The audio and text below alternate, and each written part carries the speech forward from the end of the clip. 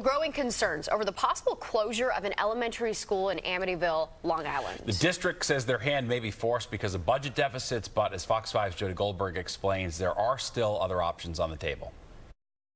The future is uncertain for Northeast Elementary School in the Amityville School District. At a board meeting on Wednesday night, the superintendent said closing the school, which houses the pre-K program, and letting go of the majority of its employees could save the district close to $2 million.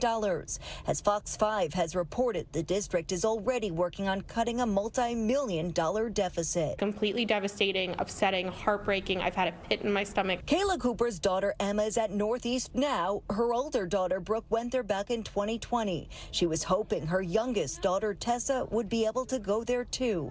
Possibly closing the school comes as a surprise to parents who say their children are the ones suffering for what they call major misspending. Our kids are our future, and you're sitting up here and you act like there's nothing going on. So far, the district has laid off nearly 50 teachers and other staff members. Nakia Wolf is the president of the Amityville Teachers Association. If we've already gotten rid of staffing that would equate to approximately $4 million, then why do we need to now close down a school for an additional sums of money? Officials discussed the possibility of relocating pre-K students and some staff to Northwest Elementary, but Cooper says the building isn't equipped, and that's a poor solution. To have this happening in our district and the transparency not being there. Other potential cuts could impact sports and after-school clubs. And if Northeast is kept open, property taxes could go up even more. It's like, what do you do? Union leaders say they plan to meet with the district to make sure every single option is explored. The school board must adopt a budget by later this month before a vote